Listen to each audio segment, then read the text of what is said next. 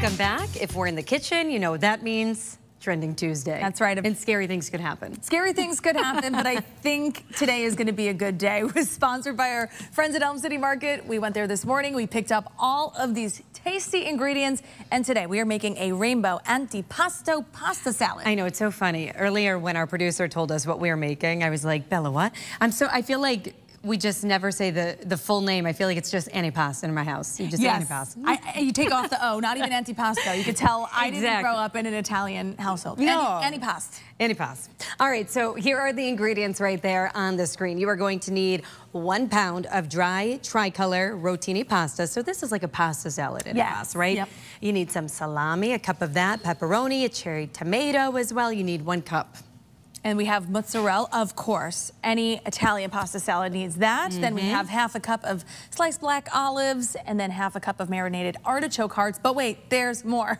We also have pepperoncini, roasted red pepper, chopped fresh kale, red onion, and then you top it all off with Italian dressing. So we have the hard job of just adding it all together into the bowl today, and then of course getting to taste test it.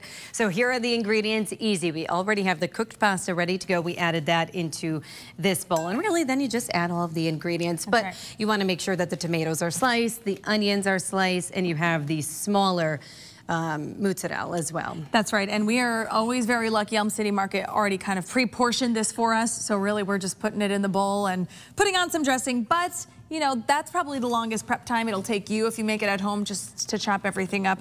Really no rhyme or reason as to what goes in first. Going with the meat first. Put the meat first, the protein. Looking good. Artichoke hearts, some veggies. I love artichokes. I love artichokes Hutch is in the studio. Hutch loves artichokes. They're good somewhere.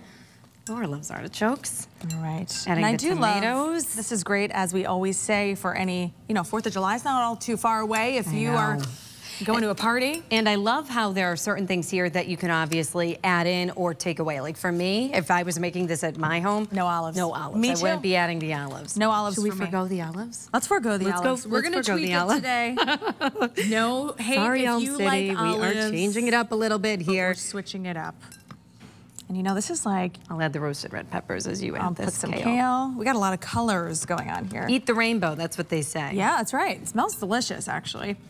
And I really do love these. They make it so easy. If you buy them pre-portioned like this, the mozzarella, you don't have to chop it up, and it's Liuzzi cheese. Liuzzi cheese right here in Connecticut. Right. North Haven? Mm-hmm. Yep.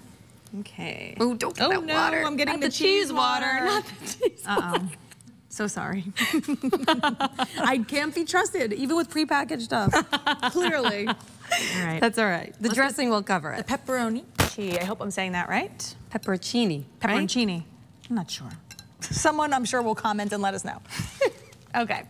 There you go. And now we'll just add a little bit of the dressing because we are foregoing. We're foregoing the olives today. The Italian dressing. Yep. So this is 2 cups of dressing. And then really you just mix it all together. And what I love about these is the longer they marinate, the better they become. So Italian seasoning on top. Beautiful. And it's that easy.